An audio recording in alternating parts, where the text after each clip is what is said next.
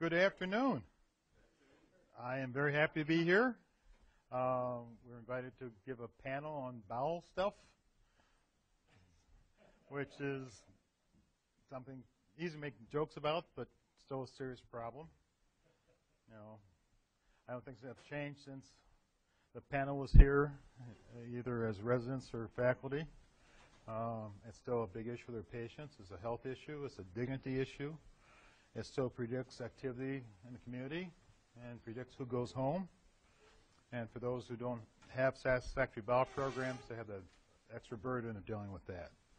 So I want to introduce our other panelists today. This is Dr. Fred Maynard, who now lives in Marquette.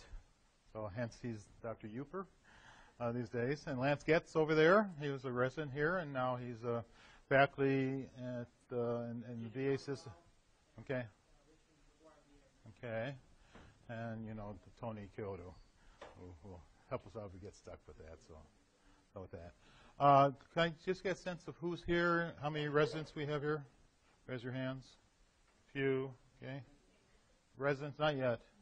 I'll save you guys the best for last with that. Okay. Therapist? Okay. Nurses? Okay. And other? Okay. What are others? You guys with the grant? Okay. Well, that's for stuff. So this is real open-ended. If there's a special topic you want us to cover, speak up or speak up later. Otherwise, I thought just get started to give an update on a couple new things out there in terms of bowel management. So if you guys think of specific topics, just chime in here when I get done with this part of the talk here. Okay, where's the down button here? Huh? Okay. So something new is a percutaneous colostomy, which is put into the cecum. And actually, this is not a new deal. The peds, we have anybody from the peds world here? No? Okay. The concept with this is that you can put fluid in the cecum and basically have normal flow, kind of a natural sort of process. In effect, you're given an antigrade enema with this. Again, this mimics normal flow.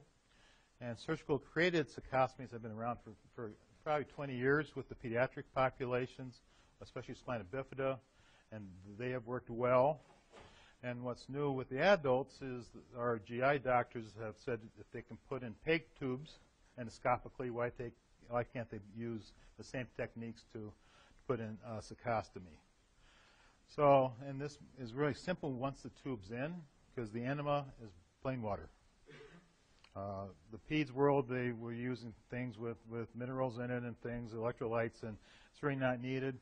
And the beauty of using water is that the bowel normal functions to absorb water, so whatever doesn't go through you, you just absorb it. And the concept is that this can really improve bowel programs for people.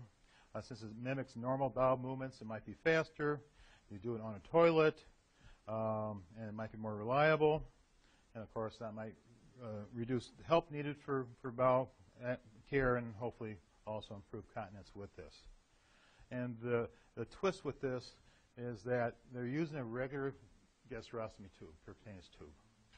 So, and this is an ongoing study at the VA in Milwaukee, and they have gotten approval through the IRBs and the FDA to study 25 patients with this. I think there are about 10 patients through the study right now, and yeah.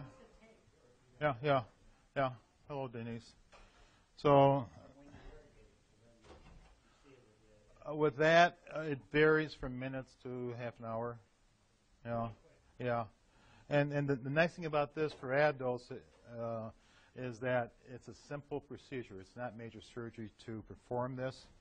And this is looking at a patient. So this will be the cecum appendix here, and an endoscope is placed, and they find the cecum. Through the skin, they'll make a puncture, and they'll feed a wire up at this point, and then that's pulled through, and then the the tube is attached and that's pulled out. Oops. And this is your standard PEG tube, okay? And it has this button that's in the inside, and then you have some sort of fastener to keep the skin taut while things heal up. So this is pictures of somebody newly placed. It looks like any other PEG tube with this. And then they can then they have some sort of device again to hold the skin layers with this. And the risks are going to be the same as with the PEG tube. Of air in the perineum, peritonitis is obviously the major concern with this procedure. And then as the things heal up, they can cut the tube and they can place a little button. So in effect, this is what you end up, just something flat against the skin. So now, if you see a patient who's had a surgical cecostomy, it looks like a little dimple. It looks like just like the ostomies they make for cathing with reconstruction of bladders and stuff like that. So I've only had one patient on not the VA side. I know how she got it done, but she's out with the civilians, and she loves it. She gets out of the toilet. She does it by herself. Again, there's no special equipment. She uses regular, just the same catheter she used to cath with to put in the tube. She runs in 500 to 1,000 milliliters, cleans out, and it empties the whole colon, the large colon.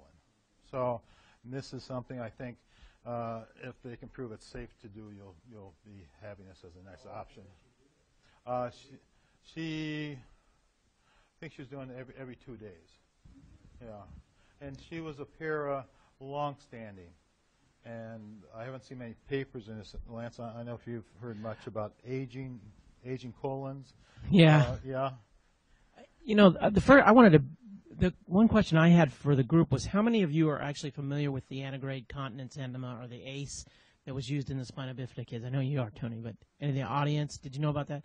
So the difference was that they typically used the appendix, and they would bring the appendix to the abdominal wall and create a little button that was like a stoma, a very small stoma, that then a person could put, you know, a fully typed tube and flush. So this you could do on somebody who even they don't have an appendix, but that's one of the differences. And I guess, you know, that would be a more doing the appendiceal procedure would be a more involved procedure. Obviously, it would be major surgery to open people up to do that.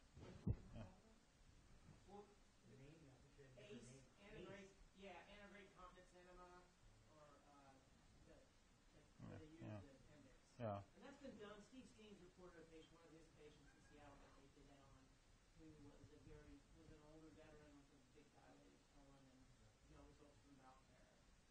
Yeah. You know, these procedures started with kids with myeloma who had lower motor neuron bladders with distended rectums so that they couldn't hold a suppository that were lower motor neuron and yet had history of chronic constipation. So it was just all sorts of systems are developed to try to do tap water enemas and lots of different methodologies to try to clean out the colon. And the problem is that you have this really incompetent lower part of the GI tract. And so this gets around that because you're actually doing your addition of water to try to flush the GI tract in the way that it's going instead of in the opposite direction.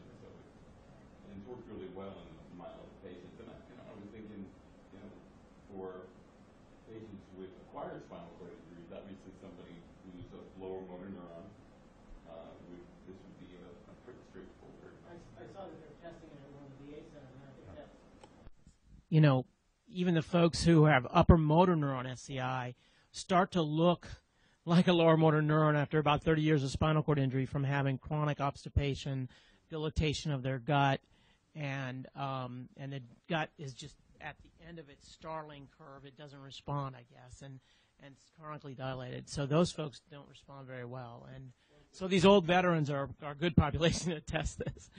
Yeah. The colon wall has muscle, and as that muscle gets overly extended chronically over a period of time, then it does behave like a lower motor neuron. Yeah. And I think we've all had a GI doctor diagnose megacolon. Yeah. Some of these long-standing spinal cord injuries. But the bowel just gets tortuous, elongated, it's dilated to start with, and it just does create peristalsis enough to really remove that stuff. And even manual removal, you just can't, I don't think anybody has a finger long enough to really help these people out and stuff like that. So and this will be an upcoming thing. I think you'll hear more about it because it is a simple procedure, and we just need to convince the FDA that it's safe enough. So, yeah. For patients who have an upper motor neuron GI tract, you may have the megacolon situation where obviously the colon itself, sigmoid, is incompetent, but they still may have the spastic sphincter. Mm-hmm. Is this a problem for those patients? I don't know. Good question. So do they have to combine it with digital Might have to defibrillation digital. evacuation? No. Yeah. Because a ditch or a ditch stretch, really. Yeah, just to stretch posteriorly, just to open things up, as opposed to even having a stent.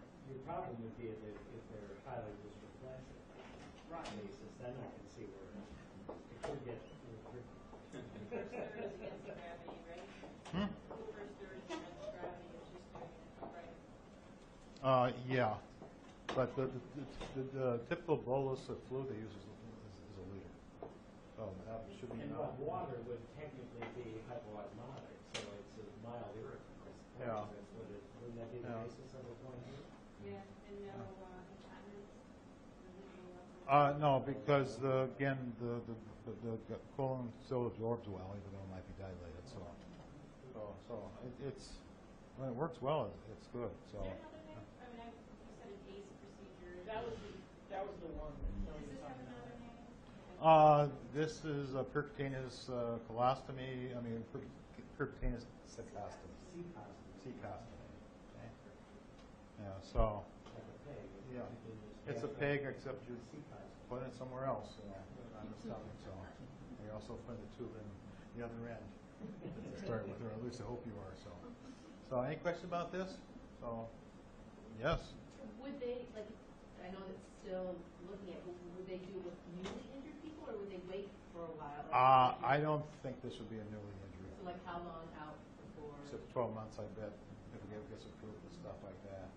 Because for us who've ever taken care of lots of bowels, most people do fine. They get a program, it works well, they're happy with it, they don't have many accidents, so that works well. But there's anywhere from 10 to 20% of people that just ain't happy. And typically, at least early, it's the lower motor neuron folks who have the most problems because they just don't empty out well, and they just sort of get stuck. And those usually are the most unhappy campers. Yes? My name is Paula Anton, and I'm a clinical nurse specialist on the unit. And my question is, when we're teaching patients about this as a future possibility, and patients are saying it takes so long to do the bowel program, is there any idea how long this takes? It doesn't take on long. average? No, it How takes. long they have to stay on the toilet, maybe? Usually, I have had more experience with the spine bifida kids because we've had a transition program to get the adults over.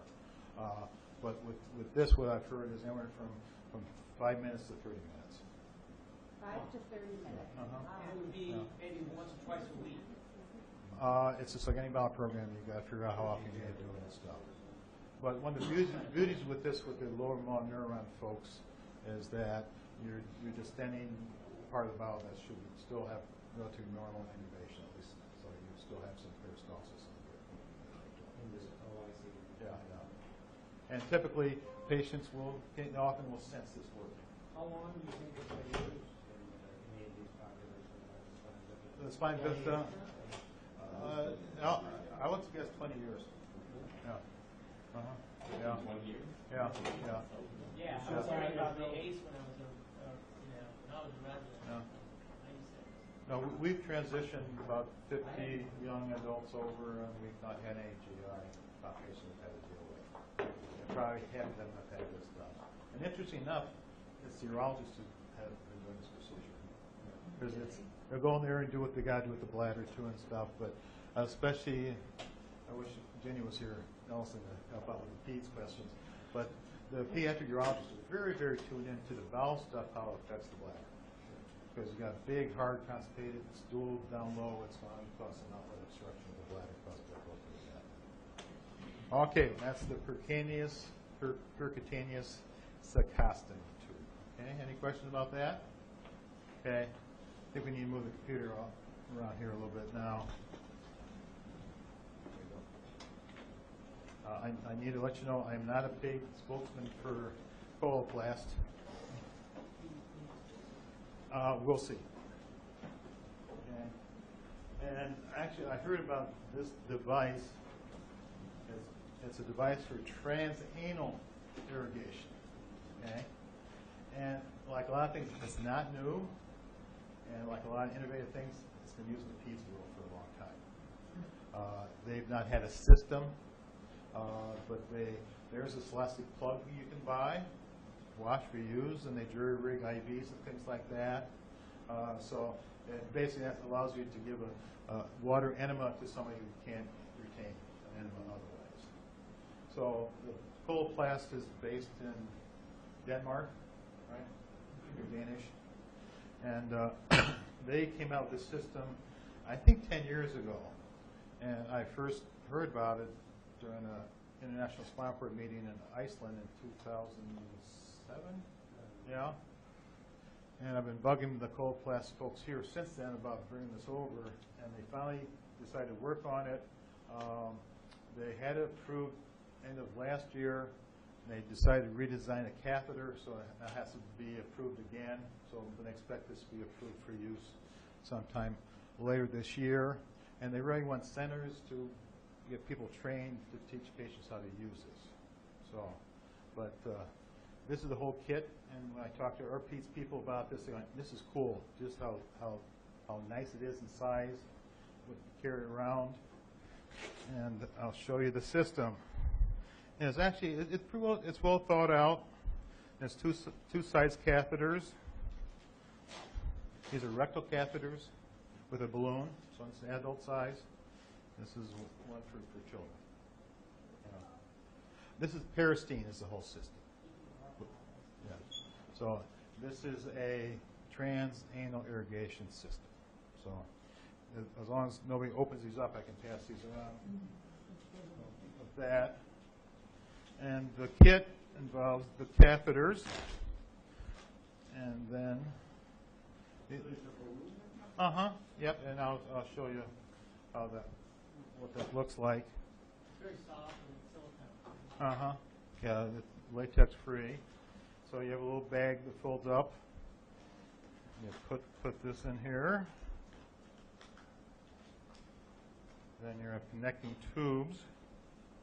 Then the control device is quite large, so it's halfway designed for quads. They also have a strap for this, so you can attach it to your thigh. So, and this is all designed to be used sitting on the toilet.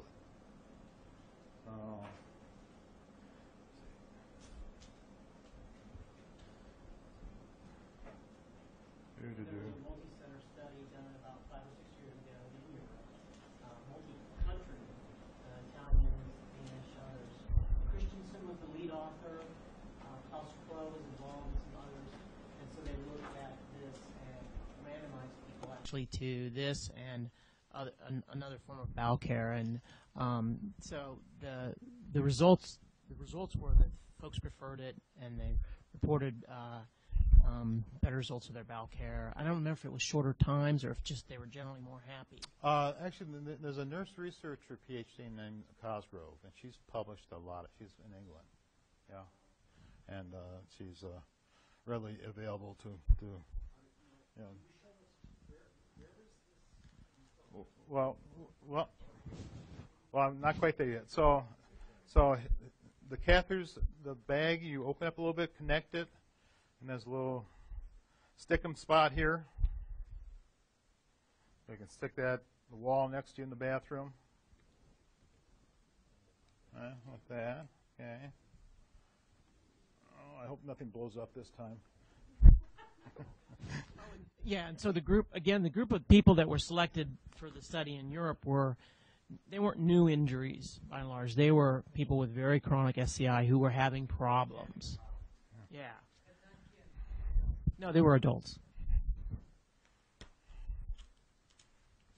And the typical amount of water is between 500 and 700 cc's. See if I can not spill too much. Let's see. Again, this is you just use tap water. You might want to get it, tepid. Nothing hot, not too hot, not too cold.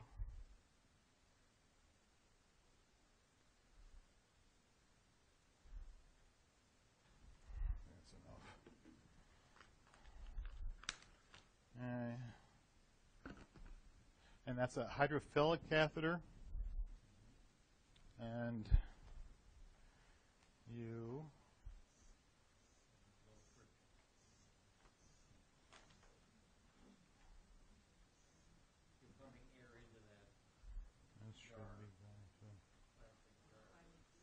yeah. Yeah, there it goes. Yeah. And you just give a squirt. So you fill up the plastic, so now it will wet the hydrophilic part, so now it's nice and slippery. So again, this is a pretty well thought out system, and yeah. So this should be nice and slimy now. It should enter easily. Okay. Then you turn the dial, and now you pump up the balloon. Okay. And part of the training with this is to teach patients how many pumps they need to fill it out. Now, I did talk to some of our friends in Europe. I talked to Finn about this. And there's still a few people this won't stay in. But for the most part, it works well. So you fill up the balloon. Then you turn the dial again. Whoops. I have to start over again. There we go. And if this is nice and tight, then you fill up the predetermined amount of fluid there, again, between 500 and 700 cc's. Okay?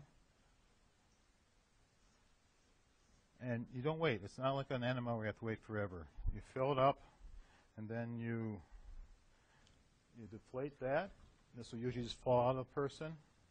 And this is not to wash out the stool, but that much of a bolus will distend not just the rectum, but part of the descending colon. And that stimulates the bowel movement then. Okay?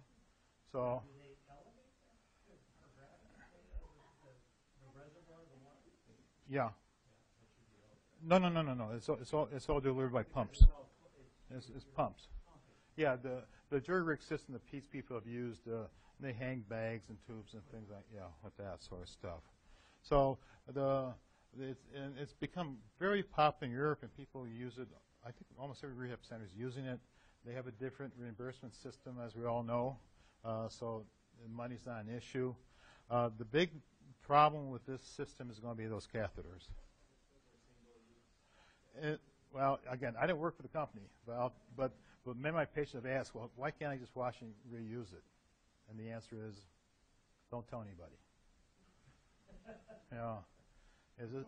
Yeah. It is hydrophilic, and the hydrophilic part is not going to. Is going to eventually going to wear off, Yeah. and it will no longer be slippery. So I could see how somebody could try to use this a few times, but it would no longer be slippery. Mm-hmm. Yeah. And again, it all flows in the bag. The feedback I got from, again, the Pete's world, they said it's just very nice to have one little package. You can travel with this and take care of things. The company, at first, their price point for these things was between $10 and $15 a piece. For the Catheter. For the catheter. I mean, the catheter. Yeah, everything else, in theory, the show lasts at least 6 months or longer.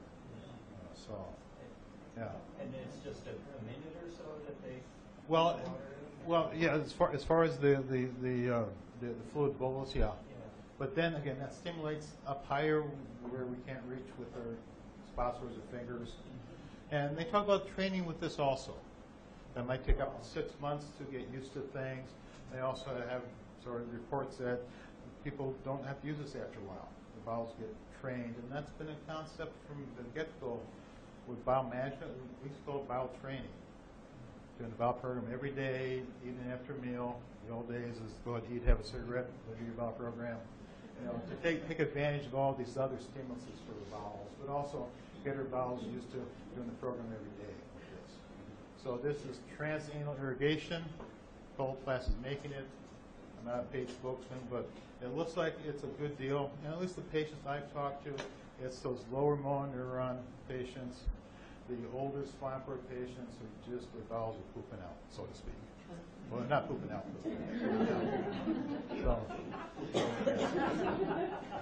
so again, Coloplast, the FDA wants to have trained trainers to do this too. So, and me and a nurse at the San Diego VA are the two American people who've been bugging Coloplast. So they're going to start with our centers to start teaching with that. And have you heard much of it in the VA system?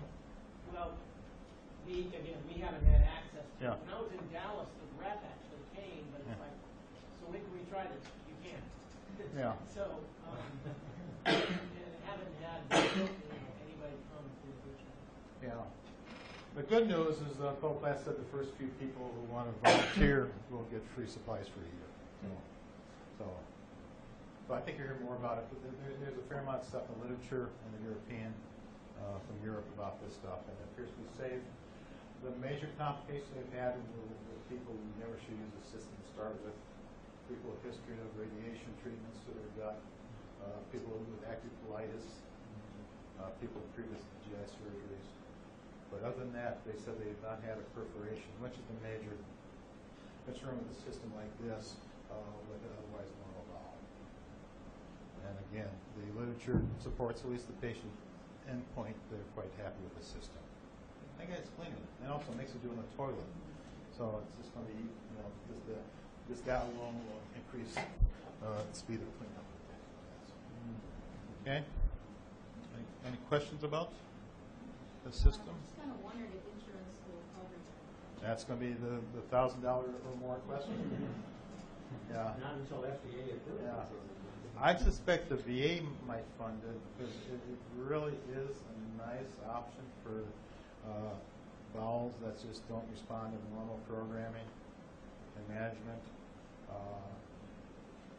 think it's another option from a cecostomy, which is procedure and has some other risk with that too. Workers' comp, I'm sure, will pay for it. So have Michigan no-fault insurance here?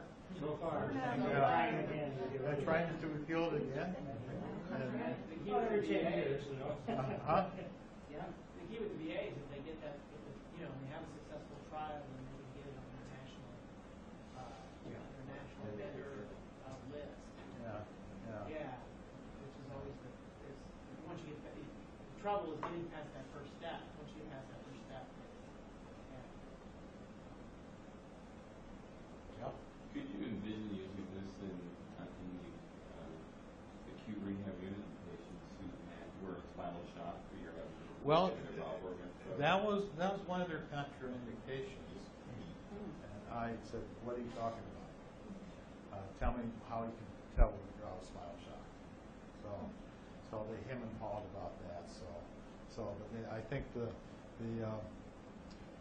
recommendation at this point, FDA-wise, is they don't want to do it with people too early, which makes sense too. They want to get people hooked up with a more expensive system early when they might not need it in a month or so later. So I think one of the challenges we have now, except for the VA, is a month between hospitals is not long enough to come out spinal shock to especially with gallbladder reflex. And so it's a real challenge how to help those people manage things. Even when they're on rehab, they're on antibiotics or this or that, or you got CDF, and it's just really tough to manage. Luckily, in our spinal cord program in Milwaukee, most of our patients come back to see us with only managed care issue to deal with. And we have outpatient nurse case managers / nurse educators. And we have capacity to see everybody 2 weeks after discharge, and a month, and another 6 months after that. So least maybe get a good handle on how many people manage it. It's really tough to establish things. In the old days, when people spent 4 months or longer, they were around spinal shock, they were healthy, they were active, eating normal, and this is why these manage things. And if you have a chance to still work with the patients over that time, and then as they get older, you see it's like the bimodal sort of curve. You know, people get on a lot of pills, a lot of stuff to start with. As they get more active, healthy, they get on less bowel medication, they get older, they get on more. And that sort of stuff. So, I think Europeans are using this in therapy.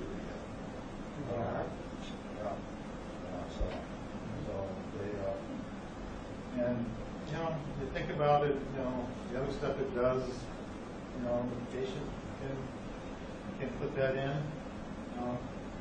especially if it either has some hand sensation or some renal sensation. It's soft and felt as a kiss. You know, what about using it in an acute rehab? I could see where, I asked some of our nurses here that have been around for a while. It wasn't often, but occasionally when we would see an impaction, we would go to an enema. I mean, we were fighting the old problems with holding her on, and it was messy and all. But why couldn't you use this? Just that's what I asked. I was Randy Colfax begging him to bring this over. I said, you know, it'd be really nice to have an acute setting too, because you know the nurses just have nightmares about some resident saying you need to give a tap water enema because they have no stricture components at all. And here it is. So, but that's where the FDA stepped in a little bit and stuff. So I think as it gets more studied out, so why not? Now, you're worried about the perforation. I think that's the main concern. Now, the other product whole class has that they have not brought over here is a butt plug. Yeah. A butt plug. A butt plug, a validation plug. It's basically it's a tampon for games. So a tampon, so it gets wet, swells up, and for our folks who just have a little bit of seepage, you know, that brown mucusy discharge after the program, you know, it sure is better than wearing plastic diapers, stuff like that. But they haven't brought it over. But again, you know, a lot of stuff we know comes from our patients. There are patients out there that use regular tampons for those issues for the bowel programs. So why aren't they bringing it over? Is it again that? It's FDA. It's it's inert material that's going to get contaminated bacteria sitting there for who knows how long. I don't think they worry about toxic shock with that, which is a possibility and stuff. But still, again, some patients do use them here. Usually don't tell you they do it. Whatever it takes. I wouldn't think toxic shock would be too much of a concern in the rectum because as long as you don't tear it, because the rectum likes bacteria. True, but the rectum can get unwelcome bacteria. Sure. Like, what if you got the C. diff or something? They don't know. Flesh eating strep, I guess. Yeah, right. Flesh eating strep. Yeast. I don't know. I mean, I'm just thinking it could become an issue, I suppose. So it would be take another whole realm of education, I suppose, of both the professionals and the patients. I wonder if coloplast, if it's like you said, and part of the FDA, if it's a legal issue that they have more legal hurdles here. In terms of the more litigious environment in the U.S. and Europe. I would think that they'd be better off to sell it over the market, over the counter. We might sell it again. You know, it's like FDA didn't have to prove a new design of a tampon. I think so. It's horribly expensive to get stuff approved. Anything sticking to the body, the FDA really, and thank goodness they do, really demand proof that it's safe. So. No, what I'm saying, if you don't sell it to the medical field, but you sell it over the counter, you decide they want to do it, you're probably better off. You still have to get it to you. You think so? You do. And then the legal people get in, like Blue pilot toothbrush. Your irrigation system. well, we're going to get our. I don't know to what level they do. I mean, obviously all over the counter medications are approved for people. Yeah, I guess they are too. You know, it's tough. I mean, it's changing that an issue, but with bladder, I have had more than a few quadriplegics who put in a catheter at night, for a straight catheter, just take it through the legs and hook up their bag. And actually, Susan Flynn, one of the very old patients here for a long time, taught us that. She was a very independent gal and didn't have a lot of funding. And she got help twice a day, and because of that, she could live in her own place and manage it all night and during the day. Like a lot of high injuries, she cleared space or fluid, so she wanted to be cath once or twice a day. So that kept her in any kind of living situation. But one of the bladder supply companies, they have this little bag with a tube, and I said, you know, we do a study with this to give people the taper to their legs. Because the concept with that, why that's safer than the Foley catheter, is a smaller tube, there's no balloon, so any sort of pressure tug on the tube pops out without traumatizing. And they were ready to give me cases of this stuff to their lawyers to look at it and said no. It's never been studied to sit inside a body for more than 5 minutes. So that's when you get all these legal issues that impede some good ideas and stuff. But the companies have to have a product they think they're install enough to make up the cost of getting it, you know. And that's their system, love their legal, but that's the way it is right now. So at least Coloplast has jumped the gun. And this company's kind of interesting. It was started by a nurse who, her sister had Crohn's disease or something, and she sort of had to make up these things and stuff. And the company, although it's a for-profit company, has always had that attitude of helping things out. They actually give a fair amount of money away. They fund at most conferences we go to and things like that. So I'm not sure if this is from how their heart they decided to try to get this approved over here, but I hope it does go over. And they sell a lot of stuff, so the price will come down for these catheters, because that's what we're doing. Any questions about the transanal irrigation or the percutaneous septostomy?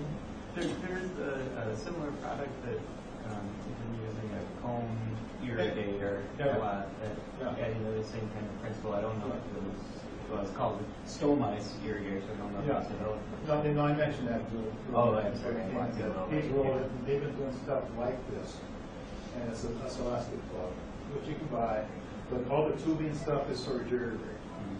When I ask my PEDS people to look at this system, that was their comment. It's really swift.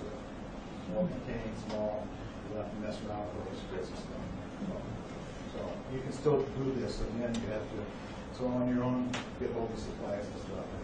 So I was interested, I have the list of how to get that stuff. There was like a kit to irrigate things, and I think it is for stomas, but people, PEDS will have used this for downflow things. It's a stoma irrigation technique? Well, the product, the cone stoma irrigator.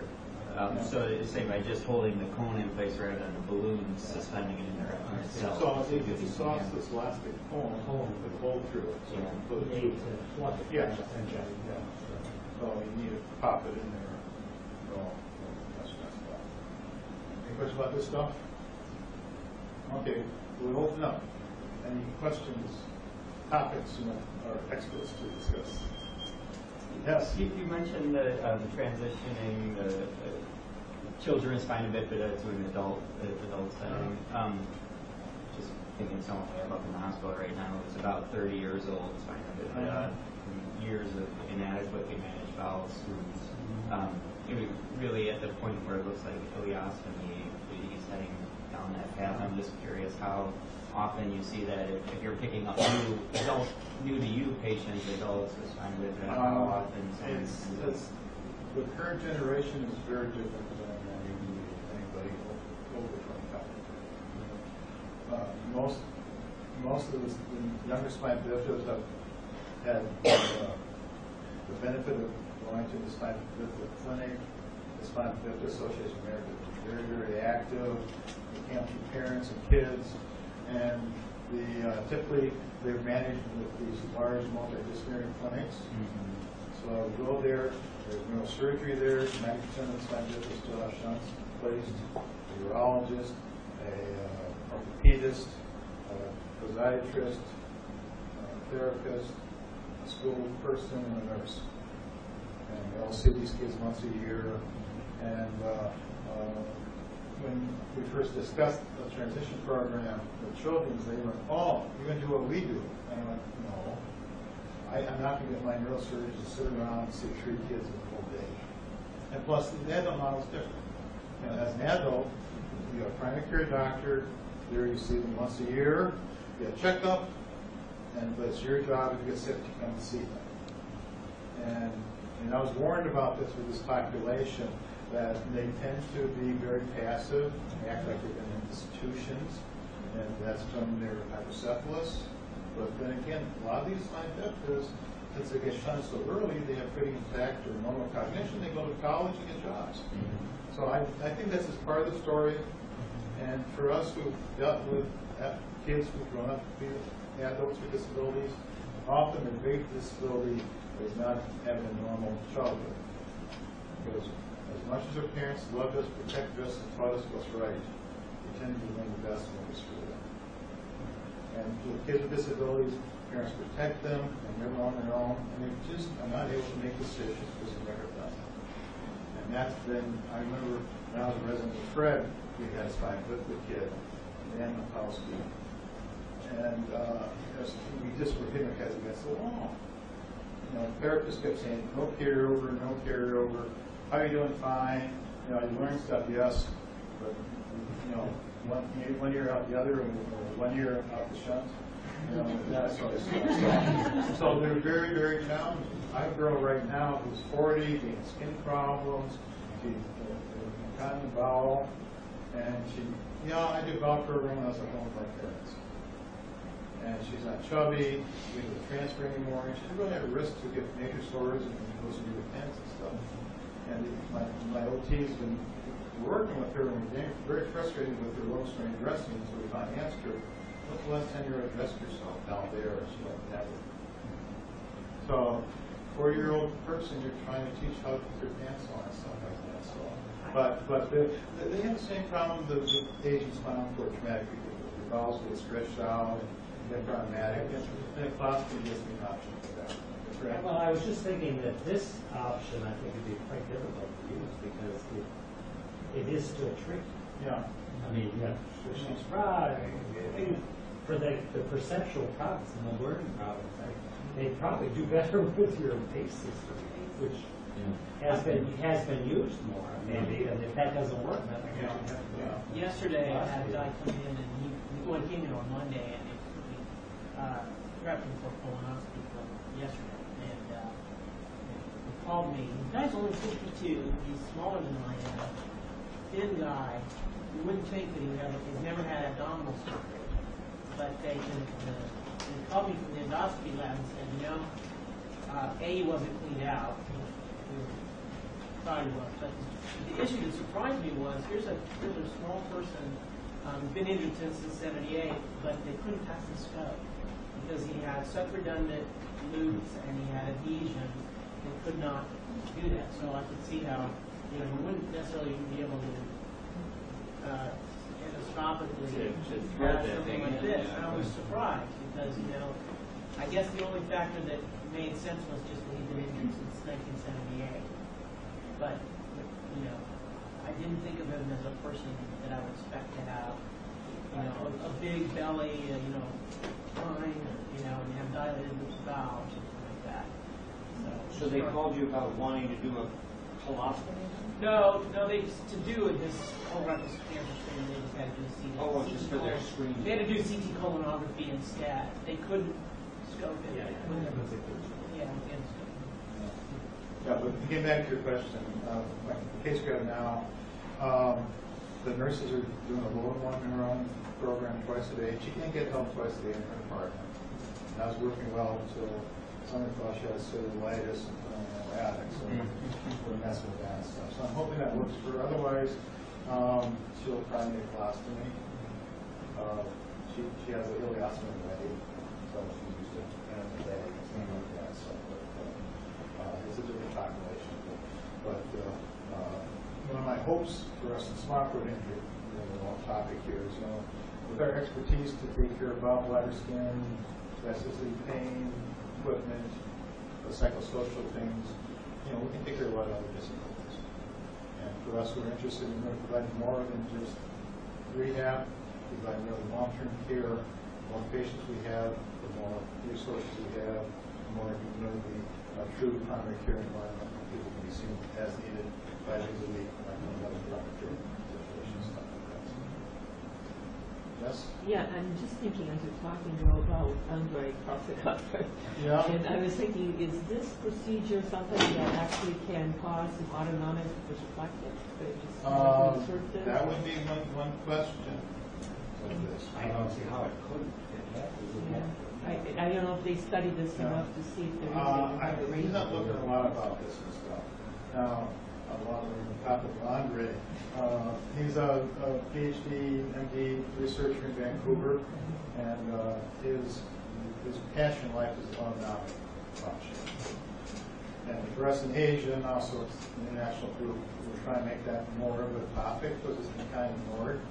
When you all do the Asia exam or SCI exam, you know, you check blood tone, and that's it. You're not checking anything else, bowel, bladder, sexual function.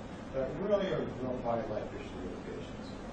So there's an effort to create some autonomic standards, just like the standards for the other neuropart exam. That's on the Asia website, the international website. Asia has an e-learning center now. You just go to the Asia website, click on education, it's free. You just have to register. Thanks to Dr. Larry. There's a course, the course on the SNIPER exam, module 5 or 3, the single rectal exam. And we made a special module for that because we realized historically, everybody's supposed to do the rectal exam, and there's never been instructions how to do it, what to look for. So that's not based on any science or research, it was a consensus what people should do. Now for the autonomic stuff, there's an A-step course, autonomic standards, teaching and doing program, and the first part is pretty in-depth. It's not an easy course to take, but we do the whole autonomic nervous system spine. The second part is an introduction to the autonomic standards. There's also a international data set, and that's, you can find that in both the Asia and ISCOS website, and there's different sections, and there's a section on the bladder, and there's recommendations for how to chart things with that. Yeah, well, so for the bladder, they have the urinary tract data set, they have a testing data set, and then the one that I'm working on is the urinary tract infection data set, which we just submitted. For the valve, they have SCIMS, and of course, the main lead person is Dr. Gary Swartz, who's been involved in all the data sets from Denmark. I think Andre was involved with the valve. He was involved. He was involved with autonomic. Intervercash, mainly the valve. Intervercash and Steve Steens, and they were involved with there was a valve-based data set and then an extended data set. And the whole point, as I understand it, behind these data sets is to get people to document the same way. So, sure. A big point. The international data sets are something that they want people all over to use, so that people will be documenting things the same way, documenting the same parameters, and they can be used for so we're gathering the same information, and that helps us from a research perspective. And NIH has, I don't want to say endorsed, but as I understand it, the NIH folks are under the is it NIDR? Yeah, NINDS. Yeah, so they're gonna crosswalk that so that when people want to get grant funding, they will encourage them to use those elements, and so that's helpful. So the Europeans and us can all get on the same page too, or all over the world, really. There's a huge need for research in this stuff, and I'm challenging my nursing staff to jump in there, because you guys take care of both ends of any bowel issues. And you guys know what works and doesn't work and stuff like that. So, any other topics, Questions? What can we ask for the nurses?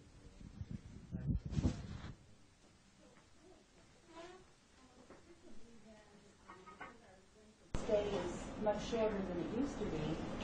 We're probably sending patients home still in spinal shock. Mm-hmm. So do you have strategies? I mean, they're going home and their bowel program is not set. Okay. Yes, indeed. Actually, I have something on the phone. Sonia brought it up. Is it all hooked up here? Okay, so we talked about what's new, so what's old? This is what I learned here from Carolyn and Emma. Okay, standard. And I think it's still a lot of how to do papers on bowel program. You start with reality stool softeners, laxatives, do a suppository. You check the bottom, do a little deep stem, and see what happens. If nothing comes out, it's there. You can remove it. You adjust the medications to produce a formed stool that's ready to be either removed or to be evacuated. And you adjust the frequency of the bowel program to avoid accidents, maximize patient comfort, and eliminate uneven bowel programs. So, kind of let's save your pants, so to speak. Time, and that's assumed they stay here long enough so you see what happens. Okay. Another old way of looking at this, I suppose it's starting the same way. Everybody is trying to decide who's going to be an upper or lower motor neuron, and this has to do where the spinal cord injury is and what's working below it in the spinal cord. And the 8-step course talks a lot about this. And some people want to change the terminology and call this supraconal polyplyna instead of upper and lower neuron, things with that. But the concept with this is when there's no reflex activity in the lower rectum and anus, and if you're saying colon, well, it's not to respond to any sort of stimulation at the anus rectal level. So you got to basically take things out with these injuries. Just review the anatomy. Most of guts are supplied by the vagus nerve, except beginning at the splenic flexure and for the bladder and genitalia. So everything else still has some nerve supply of the brain, and the bowel has its own nerves too. Remember those outward back plexuses and mitral plexuses and anatomy. So it has its own nerve supplies, it has its own hormones, and there's always something working. But at least for evacuation, that takes organ muscle activity. So when somebody's going to have a lower neuron bowel, again, this just refers to the anus, rectum, descending colon. You need still to have oral meds as needed because you still have to get the stool formed and at the back door. You tend to want to have it more firm than soft because they don't have any sphincter tone, so anything soft's going to ooze out. Something hard actually might stay there in there for a while. And you do rectal checks, something's there, you can pull it out. You can do that as often as you need to not have accidents. And this could be once a day or 3 after every meal. You do what you need to do. Now, the nice thing about this from a nursing standpoint is that this is what you do. You don't spend all day on the toilet. You go in there, you check, nothing's there, you check it later, tell them go ahead, go to therapy, go to OT or wherever they're doing and stuff. Now, the other bowel is the upper motor neuron. Again, this is where you have anal rectal reflex, especially something called the rectocolic reflex. When the rectum is stimulated, dilated, that increases peristalsis from above, the stool comes down. That's why those programs can take a while once you start stimulations. You still need to have oral meds, but now you tend to have a stool softer than hard, because the stool that goes through you the best is a soft form stool. And use the polytories, use stimulation to trigger the peristalsis and the evacuation. And for these programs, you're doing anywhere from once a day to every 2 or 3 days, sometimes even longer. So you have to wait. This program takes longer, but often you have to do it less. So if you had a good crystal ball to figure out which group somebody's in, you do well. Some of the literature talks about T10 being the magic level. People above T10 have an upper motor neuron bowel. People below have a lower. Spinal shock can make this confusing, and that's not a hard and fast rule. You can have injuries way above T10 and still have the whole lower spinal cord infarcted, not working. So this won't really help that much with that. So we still end up, with the bottom thing here. We still need to confirm what's up in one neuron. We do by exam. This is where the research, I think, really needs to be done. There's a little data to tell us what kind of findings really diagnose an upper or lower neuron bowel, or what techniques can be validated. And there's not a lot of data to tell us about these people starting in between. We'll have some people with upper neuron bowel, you tickle them, they go in 2 seconds. Other people spend 2 hours in the body. And some people have really brisk reflexes, and some people have just traces. So we kind of have the assumption that any upper neuron reflex at S45 is a diagnostic for an upper neuron bowel. Nobody's proven that, nobody's studied that. And again, this exam part is just what we put in the spinal cord course is just what we kind of with. Actually, since then, John Steeves from Vancouver with the Europeans published some data that S1 function parallels S45 function. Which we knew from the old days, but yeah, with that sort of stuff. But we check for Babinski's, we ankle clonus, tone, we check sensation at S1 and S5. We do deep anal pressure, and we spend arguments defining what that is, because before that it was vague. And actually there was a paper out there that said deep anal sensation was a cerebral event, not a spinal cord event. So, but we try to change the protocol so people just test at S45. So the recommendation for that now is to just use your finger in the rectum, thumb across the anus, and just squeeze left and right, so you're not sticking your whole finger in there, wiggling things around. But I think in those cases, since most of the gut still has its vagus innervation from the brain, you're too vigorous. People will sense that. And also, if that sets off any dysreflexia, any spasms, they'll check that. So we try to really hone that down to what's going on. And then the other thing is voluntary versus involuntary rectal tone. That tends to be still a big problem to learn. You need to check a lot of normal butts to know what normal is. And one of the key things to separate voluntary from involuntary rectal tone is usually if it's voluntary, the person can sustain it. While it's a reflex, it's going to be a squeeze release. So if you're just seeing a lot of just intermittent squeezing, that might be involuntary tone or just a false positive finding like that. Now, some anal rectal reflexes people check as the anal wink. Get a little pin, you poke a centimeter or 2 outside of the anus, and you should see a brisk contraction from the outside. And there's left and right sides of this. There's a bovicavernosus, where you squeeze the glands in the male, or accessible in the female, you squeeze the clitoris, and you feel for a involuntary contraction. But at least there's some research with that with normals, and that's not present in all normals to start with either. There's now the next 3 are just not made up, but things that a lot of people have used over the years, but really have not been written about. A comment about the BCR. Yeah. So yeah, I totally agree, and that's a very good point for people to understand that you don't always find the BCR.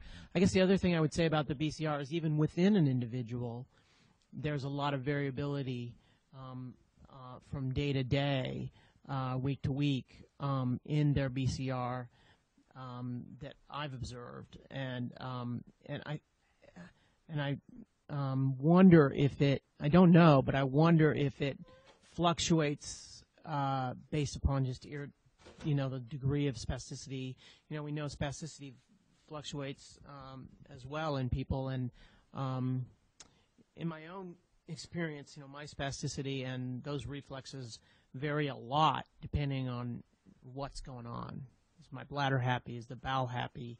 Other things like that. Yeah. So, it's complicated, and again, I agree with Phil. It can act like skeletal spasticity, because that can vary day to day with patients. And you have somebody with the same injury level, same degree of completeness, and one guy will be spasming out of his wheelchair, and the next person is just almost flaccid with that. So, and you can also extinguish these reflexes if you do them often enough, quick enough. So especially for the residents, if you think you're fine it, and then the professor checks and it's not there, you might tell them, why don't you just wake up and let's do it again. Let's check it again. They might come back and stuff. The finger wiggle test is with your finger in the anus, just wiggling it quickly and see if you feel reflex and traction. The Foley tug is just what it describes. You have a finger in the rectum, somebody just gives a Foley, just a little bit of pull, and you feel contraction, just like the vulvar cavernosus. And the premasteric is for males only. That's stroking the thigh and seeing the testes elevate and stuff like that. So my assumption with my staff and my nurses is that you find one of these things, I consider that upper motor neuron sign. And you combine that with the rest of your exam, what you know about neurology, someone who has a C-section injury, with one of these, it's like, start using suppository, please. You know, don't do a woman. Don't you find, though, that the majority of patients, even those short length of stays, they really do have those before they leave? Well, it depends, like Lance said, it depends when you check. You can miss these. These are subtle things. And one of my projects I've promised my nurses for the last 3 years is getting IRB, where we both do independent exams to see if we get the same thing. We'll exam the same half day. I'll teach them this stuff. They have to do 5 exams with me, and we'll see how well they correlate. I've been talking to a couple other experts out there. It's just doing some serial testing with folks and just see what comes back over time with spinal shock. One study that was done years ago, Bill Donovan did. Yeah. Because they were saying that if you didn't have the recurrence of upper motor, I mean, somebody you expected to have upper motor because they were adult, and I forgot exactly, but it was something like that. And then if they didn't have it within, I think it was quite a long period of time, 6 months, the majority were early. But if they didn't, I think it was almost all the cases they found the secondary reason why they didn't have the reappearance of the anorectal reflexes, like there had been some other abdominal injury, there was a second spinal, lower spinal injury someplace, there was a whole list of reasons. It's vascular, the other challenge I have at my institution specifically is our nurses work 10-hour shifts 7 days and then have 7 days off. So they're there a week, then not a week, and also we have a fair number of nurses aides. So some nurses always do their own patient trial programs, others don't want to do them. So with that system, I always have to remind them, you got to go back and check again. It's not a one-time assessment like you admit somebody. You have to go back probably weekly to recheck things and see what's working, not working, and modify things. There's a nice chart. I don't know if you've ever read Spinal Shock Revisited, that article that Jim Little and John DeTuno did a few years back. It's like 50 pages long. Well, they have a chart in it that looks at the time courses. Some of the reflexes are reflexes that we don't think we even routinely do, but those are in there. Okay. So that paper, it's in Nature, it's free. Just Google John DeTuno, spinal shock, it'll pop up. It's a really long paper, but it's a review paper and stuff. But a fair amount of that, and John will admit it, was based on consensus, and people still argue about some of the points he made. So we still need some very good design studies on just the physical exam with this. So again, I mentioned this earlier, these are nice resources for people, all free. You know, get smart, become a butt expert like the panel here. You have to look at these things. So what do you tell patients for how to figure it out once they get home? Well, I'm not going to tell them to read the I'll refer to your experts, some of the nurses and the OTs. What you tell your patients these days for short stays? Tell them about what? How to manage. How to make the decision-making process. Yeah.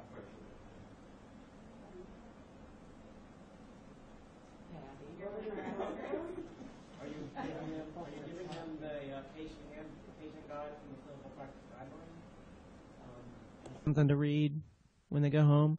Of course, a lot of my folks, if they have internet access, you just tell them it's free on the internet. What? Yeah, the Yes You Can, and then all the patient guides, the consumer version of the clinical practice guidelines.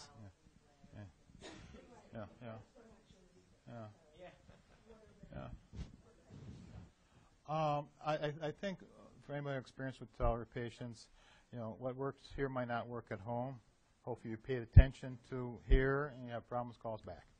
You know, because when people go home, you know, their food's different, at least I hope it is. You know, the water's different. And I think the biggest thing is your activity's different. Often in rehab, they're up and down, on off the mat, in and out of bed. At home, most of the time they're up all day, I hope so, or they're in bed all day.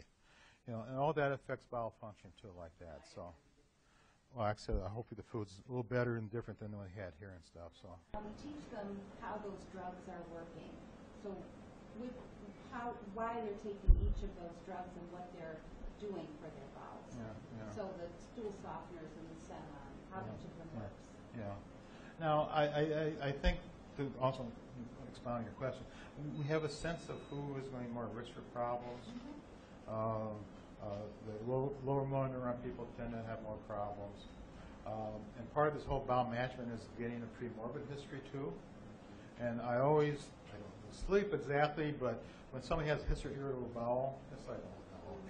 You know, or these folks, I poo 3 or 4 times a day normally. It's like, you know, chronic constipation. Those are always more difficult with that. When there's no stable home situation, like people are dependent for the bowel program, who's going to do it? You know, and nobody's coming forward to do it. It's a last minute thing and stuff. But again, that's again, experience would tell you who's at risk. But it's all follow up. You know, and I know you guys are not CARF accredited here, but I am. Yeah, but one of the adjustments CARF has made to be shorter stays is that to be accredited as an inpatient spinal cord program, you have to have an outpatient spinal cord. Okay. And again, in my world, I'm blessed. I got nurse case managers / nurse educators, and they follow up the patients before I see them. They talk on the phone. And they see how they're doing and stuff like that. But it takes a concerted effort because things will change. Most patients actually, you know, they survived without this in the past, and most will do in the future. Most people will tend to figure it out. And it's like the old pondering rehab with the people who are going to succeed whatever we do. They're resourceful, good families. If the people are going to screw up whatever we do, and hopefully there's a nice group in the middle that we really impact and can help. You know, it's all with that. So. Denise, you know, it reminds me though that your project that Right, you're we're presenting going to be doing teaching self-management skills. It wouldn't be real relevant to the 5-year, you know, or the ones that had to be 5 years that you're doing the 250, but the other one, you know, but you could look at having a defined variable of what Bill just said, because I don't think anybody ever has looked at that empirically. And then I would agree very much with Bill that people's pre-injury history of bowel habits, I mean, how reliable is that of the predictor? We think it all is, but I mean, I don't think anybody's ever looked at that, and you could do that on an in-depth one. Correct. It's on the form. Yeah, it's a form. Yeah, just do something simple, you know, like you said, to extreme to. But one of the things that they are taught in one of the projects is, you know, self-monitoring. And so what types of stuff, signs, symptoms, information, should they be monitoring and telling people, and then feeding back to their doctor or healthcare provider?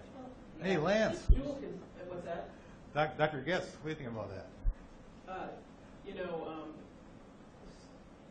are you referring to kind of like the clinical practice guideline review that we did? It's that, and also how to chart bowel things. Yeah. Is there a system for consumers to use, or is there something consumers could use to give back to your doctors, or can they use what you've developed for nurses?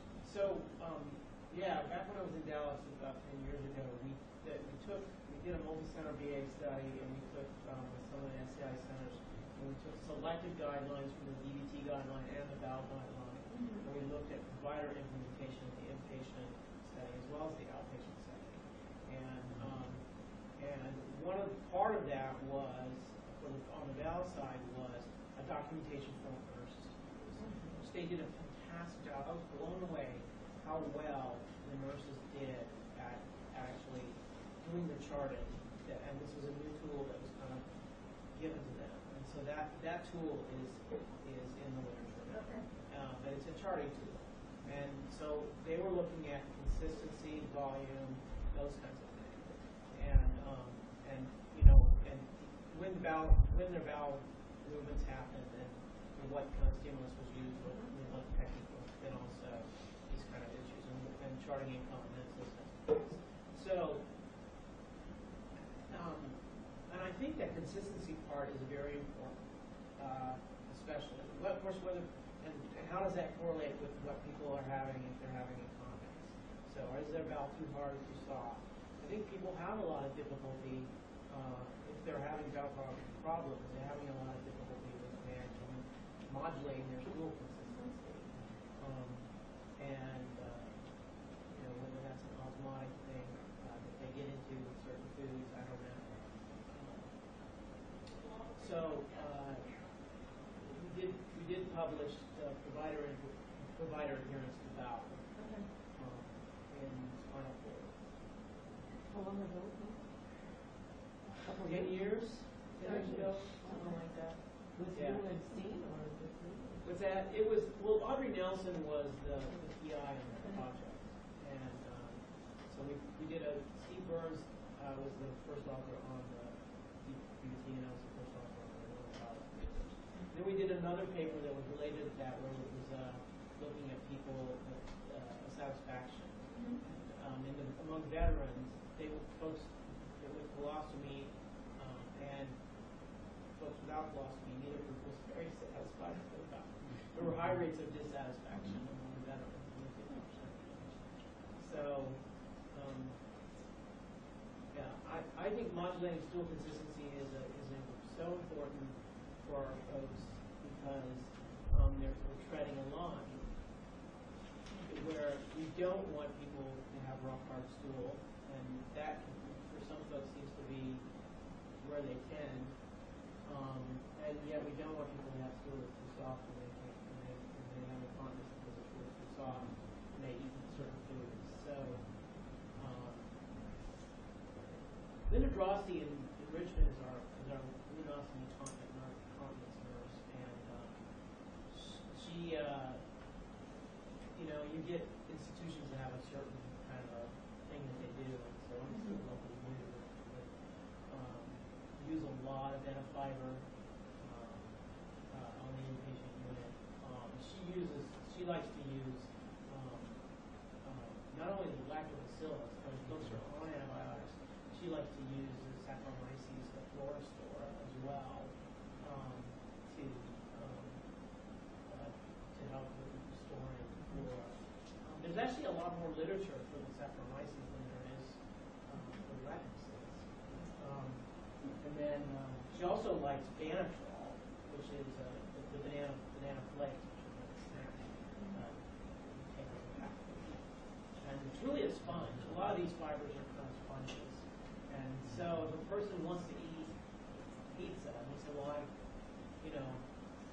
have diarrhea if I eat pizza. And, okay, so you're telling them, load up on, make sure you're taking your fiber to try to give yourself a little bit more room for error, if you will, a buffer. So, but I think that's a tough problem. I see a lot of things here is that sometimes there's fretting over small day-to-day variations, which of course everybody has.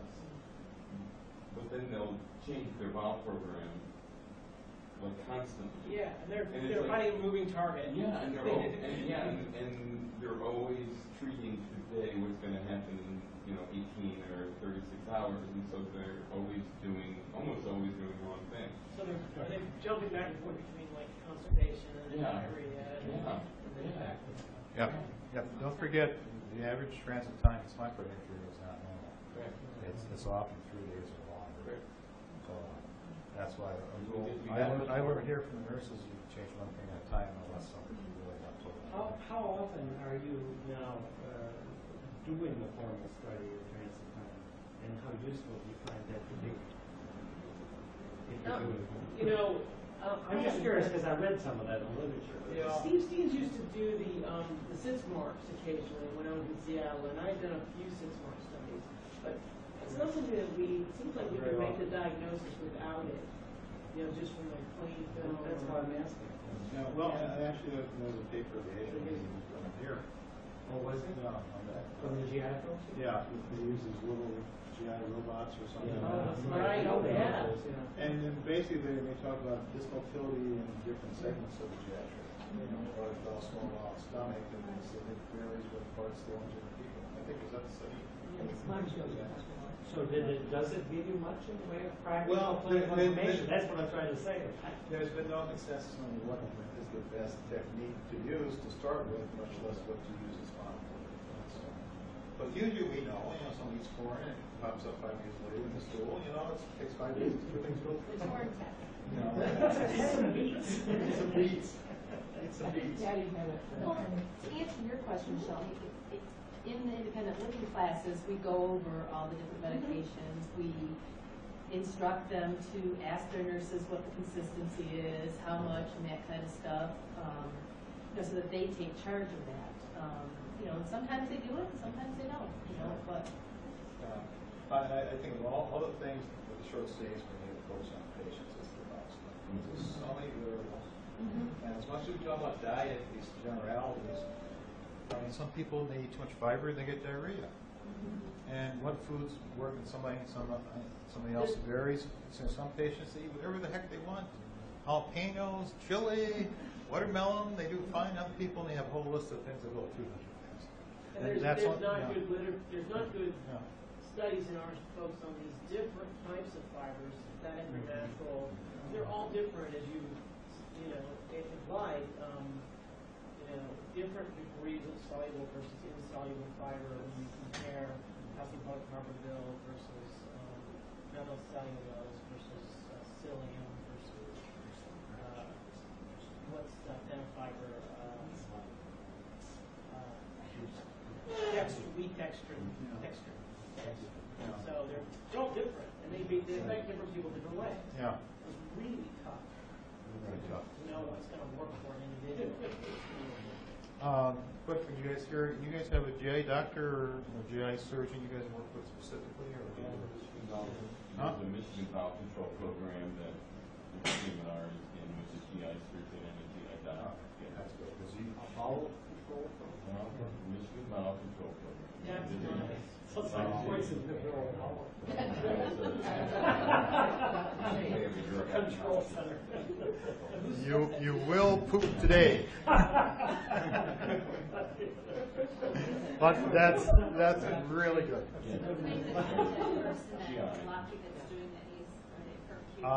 It's Dr. Berger, B-E-R-G-R. Yeah, he's a GI doc, and Dr. Otterson, who's a GI surgeon. Yeah, if you email me, I can get you connect with him. Paul Bennis, she's a physiatrist that's doing some work with him too, I think.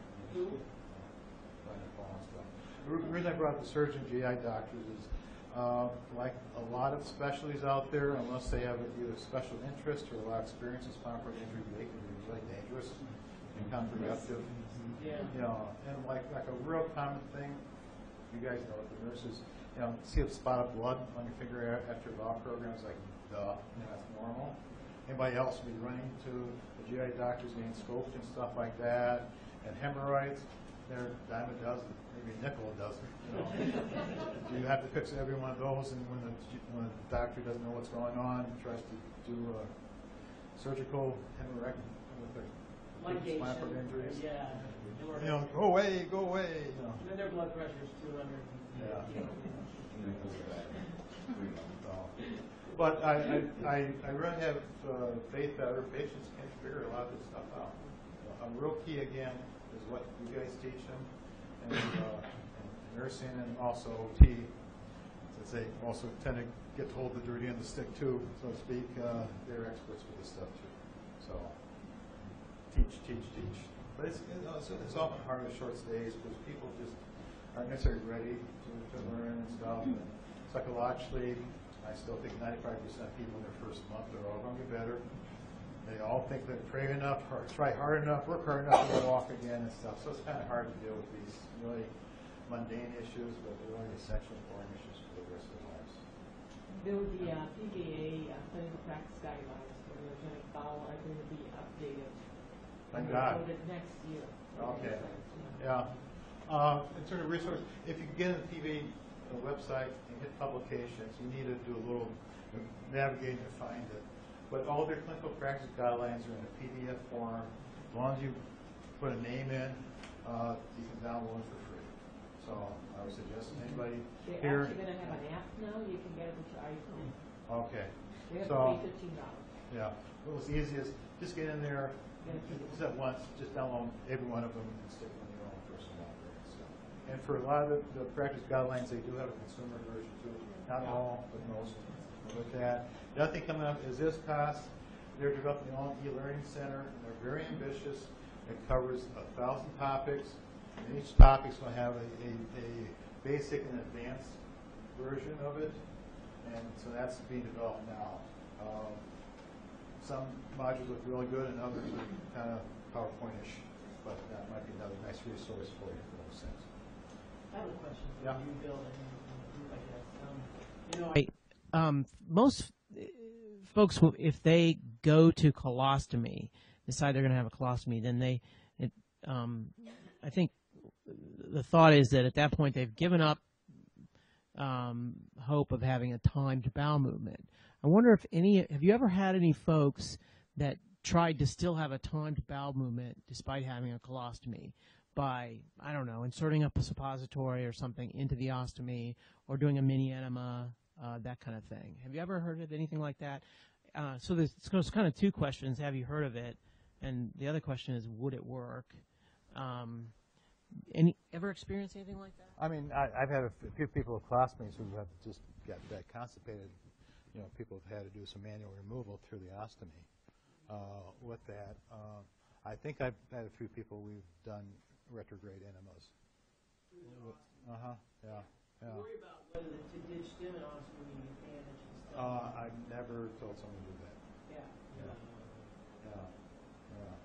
But most, you know, it depends on how high they put the colostomy, but they all seem to work well. Although we have a younger GI surgeon, and she's scaring people. You know, scaring. And this still might not work. It's like, it's going to work. You know, we tried everything. Go ahead, get it done. You know, but she's been wise enough to ask her more senior guy. Follow your question. You're saying that are they trying to have a form stool on a Well, no. once-a-day basis for colostomy? Well, or at a regular interval so that they can, because I think one of the main reasons why somebody will, you know, that people don't want to get a colostomy is the aesthetics. Yeah. Yeah, so, but whatever interval to stimulate a trigger bowel movement, but through an ostomy as opposed to corrective. Not that I know of. Not that I know of. I bet some patients is trying. Yeah, it seems like I did have a patient. You did? They did do that, but Yeah. I didn't know well enough to remember the detail of it. Because I think that is possible, but it's pretty rare. Most of them, they're just using the bag as a safety. Yeah. You know, but they count on not having it be filled very often. So, Other than the Yeah. something. I Well, don't remember what they did. Plus, in answer to that, it depends on where in the colon they make the stoma. Yeah. So if it's low, some patients do have an opportunity to have that sort of trained colostomy that empties at certain times. But it has to be very low in the colon. Sigmoid. Which is the sigmoid colostomy. yeah, but usually, I mean, colostomy is a little easier to deal with because if you overshoot medications, it's not a huge problem. You know, you get too soft and stuff. Okay. Well, thank you very much, Bill. I really appreciate it.